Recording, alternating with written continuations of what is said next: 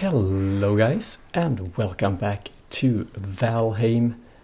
In this video we will find the trader. I'll show you how I did it, and well, you can call it cheating if you want to, but I've been around looking for him, searching through the Black Forest in a few places and have not been successful in finding him. So what I did is that I looked online and I found this really neat world generator, or yeah, I guess that's what it's called. Pretty similar to what we have used in Minecraft before, and it looks like this. So this is a seed I've been using for my world, and now I enabled the trader. You can see that this is a spawn and the big lake and these rivers or paths going out, and it's the same world as I have. So I think this is trustworthy. We can see a lot of these biomes that we have around us. I have found most of them. I have base in the plains and in swamp, so not much here is revealed. But zooming out, I can see that we have a trader down here and a trader up here. Now you can probably zoom out a bit more, but I'm not really looking at that. I just want to find the trader.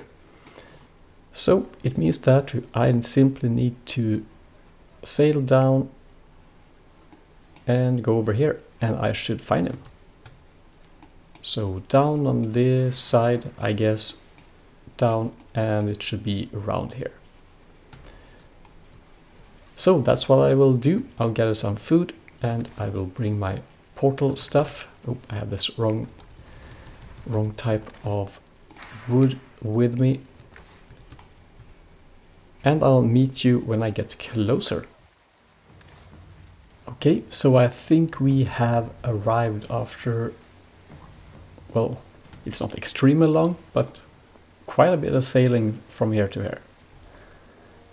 And according to the map, in here is where the trader shall be. So let me get ashore and in a safe way.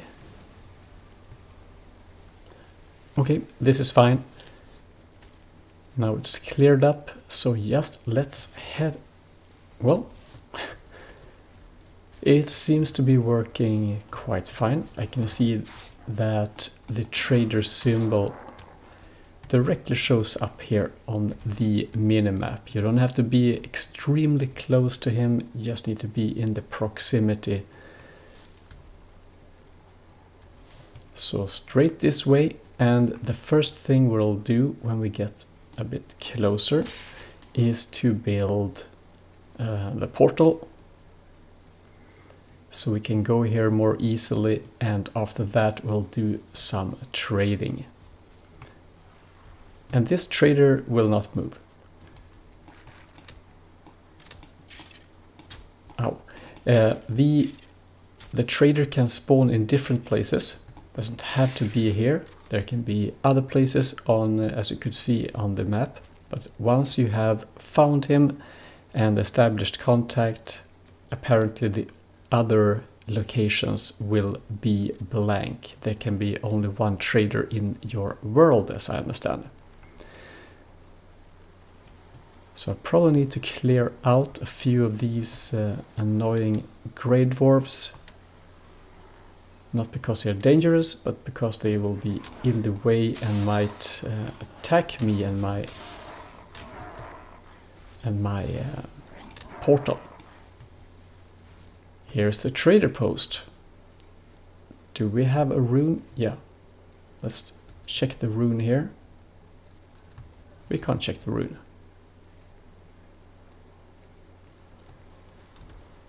Instead, let's go and talk to him. Well, hello there. Hello, Haldor. Christmas hat, circlet, fishing rod. I really want the belt and the circlet So I wonder how close we should build the portal. I'll probably build it very close. And now we have our portal up, and oops. And it's important that you remember what you call your portals. Vendor was correct, trader was not correct. So I'll go back and I fetch some stuff that we can trade with. So things that you want to bring here, there are rubies, amber, pearls. I'm not sure if there is something else you can use them for. Bring your money. I'll just bring everything for now, and then we'll see. That was a bit too much. Might be a good idea to build yourself a chest, so you know you can dump some stuff in here, so you don't, in case you don't want to sell everything at once. I forgot the amber, but that's fine. I think we have enough to start with. Well, hello there. Let's begin with selling. And you can't really select what to sell. So I have 20 and I have 15. And if we place them in this order, I sold all the rubies. And now I'll probably sell all the pearls. And that gives me money. So you can't really select. If you don't want to sell everything, then have a chest. I want this Dverger circlet. I want this Meginjord. And probably everything I can buy here. Circlet, belt. I want a fishing rod. And we need to sell more stuff. I want that final part as well. So we have those, and we can save a few rubies in case we need it for something else. But he seems very happy.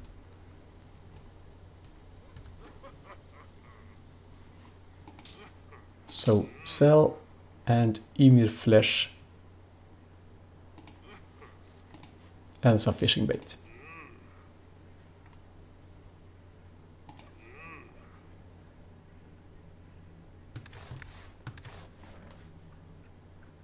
Okay, I think we have enough to start with. The Ymir flesh, we'll see how much of that we need. I actually don't know at this time. But cute place. I like what he has done with it.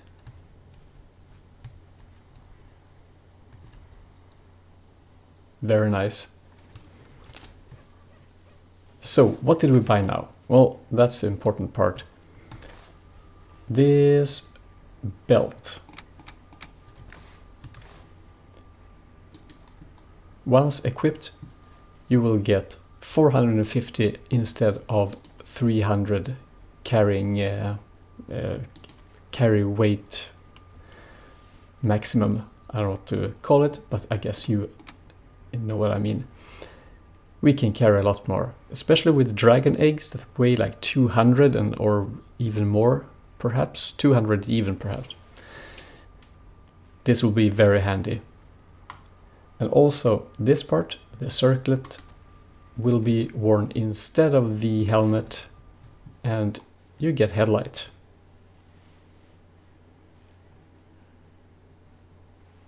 Very useful. Especially when trying to explore dungeons in the swamps. They are very dark, and I'll probably have use for it. So the Ymir flesh seems to be used for iron sledge, a large two-handed weapon, blunt damage. Perhaps it's used for something else as well, now or later, but I'm not going to build anything. I'm happy to have found the trader, that we have the increased carrying weight, and well, we have the circlet in case we need it while exploring. Also, I need to learn fishing, and I think that's this would be a perfect place to practice that. But that's for another video, or not in a video at all. Anyway, I think finding the trader was simple enough with this tool, perhaps too easy. In any case, I hope it was helpful to you. All right, thanks for watching, and I'll see you next time. Bye-bye.